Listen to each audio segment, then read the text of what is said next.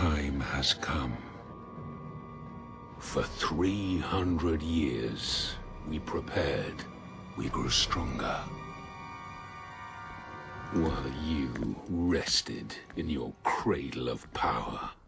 So it's been a while since I think anybody's talked about Kingdom Come Deliverance, but game journalists made this game their personal project, not to succeed, but to fail.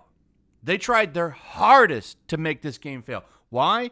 Because the developers wanted it to be realistic.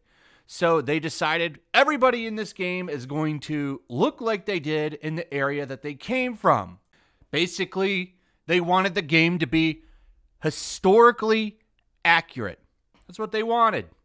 I don't really see a problem with that. But it was a problem for people from Kotaku, IGN. A lot of game journalists were like, we're just not even going to cover the game. We're going to act like it doesn't exist.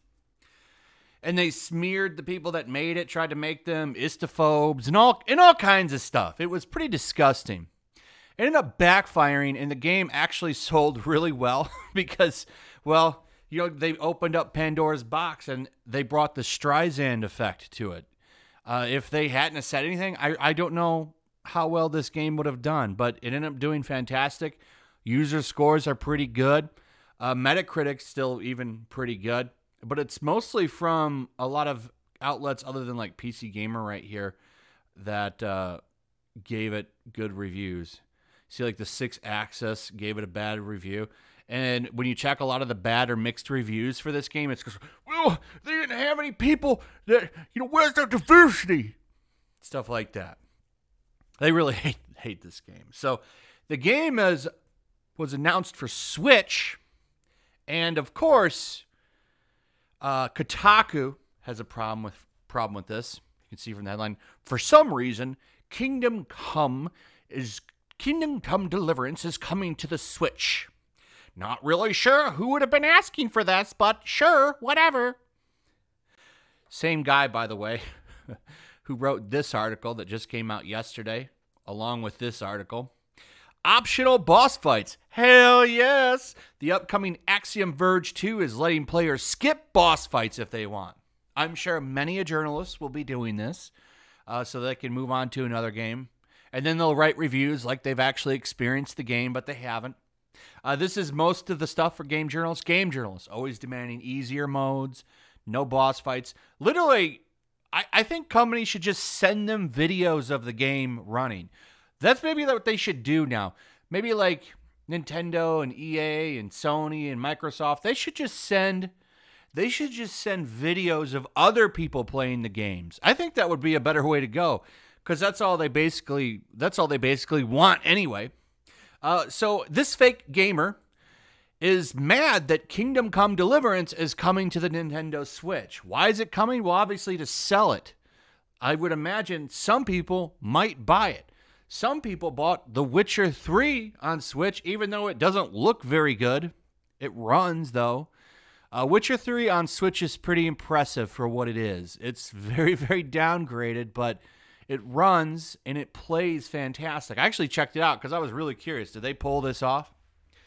I'll probably check this out, too, just because Kotaku's mad about it. I don't expect it to be very expensive.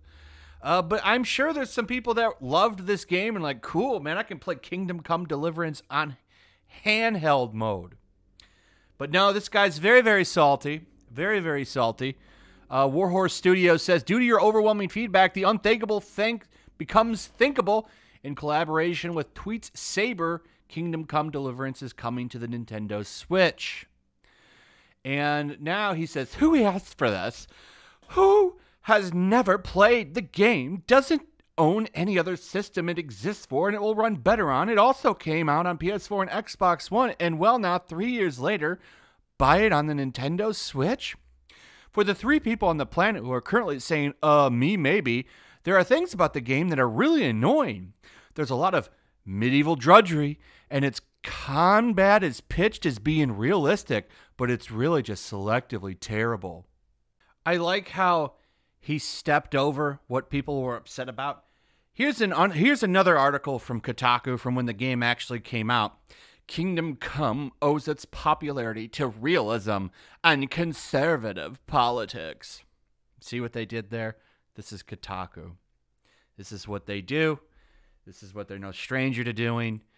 And it's like, well, this game came out. Let's find another reason to shit on it and see if maybe we can change some hearts and minds. Well, no, what actually is going to happen now is people are probably going to buy it for the Switch just because you're whining about it again.